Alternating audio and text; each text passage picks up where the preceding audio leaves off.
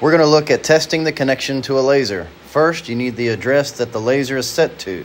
So go to your laser display, touch the gear.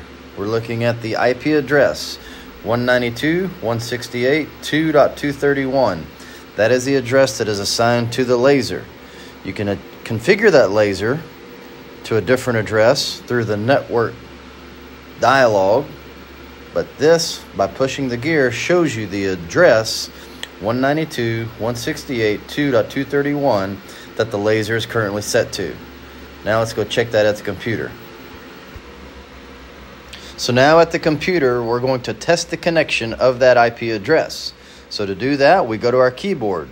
We find the Windows logo key and push R. This is to get to a system prompt. Windows logo key and R will open up the command prompt. The command or system prompt, we will type in CMD, short for command, which you could also type in just the word command, the CMD, and then clicking OK will open the system prompt. That is the system or command prompt of the PC. At the system prompt, we're going to type the command IPCONFIG.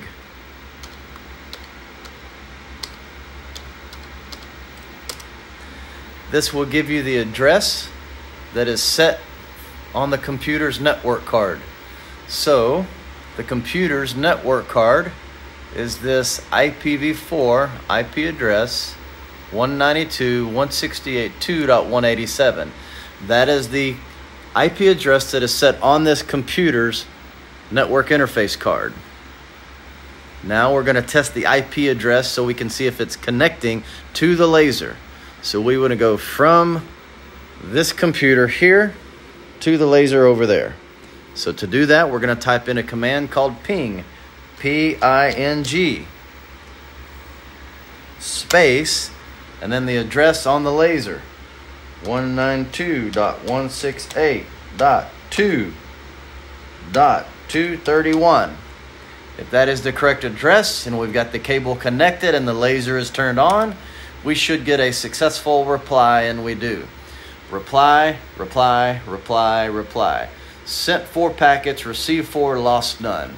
That's how you test the connection from your computer to your laser.